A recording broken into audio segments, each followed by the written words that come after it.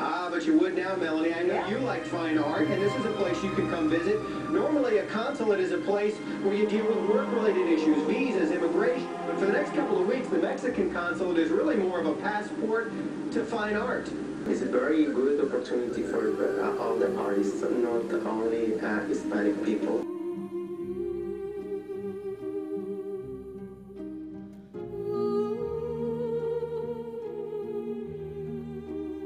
And what you will see is a taste of what hidden talents lie in our community. And pieces of art that I'm sure are not going to be exhibited in in an art gallery, not because they're not good, it's just because they're doing it for as a hobby.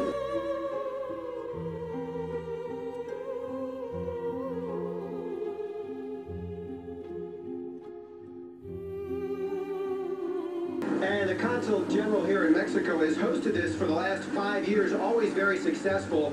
It's a competition to get into this, and they do judge these pieces of work, so it's serious business. You can come see it beginning tonight at 6 o'clock for free. Absolutely no cost, and it'll be open during business hours here at the Consulate during the next couple of weeks, Monday through Friday. That's 9 to 4.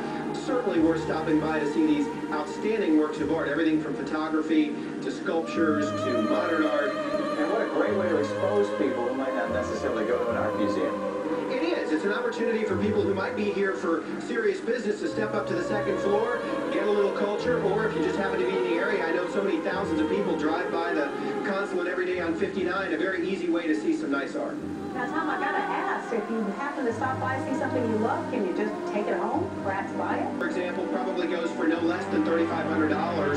Some of the stuff is from private collections, so some of it's not for sale, but you can probably have the opportunity to ask the artist of each of those paintings or sculptures who will be there tonight.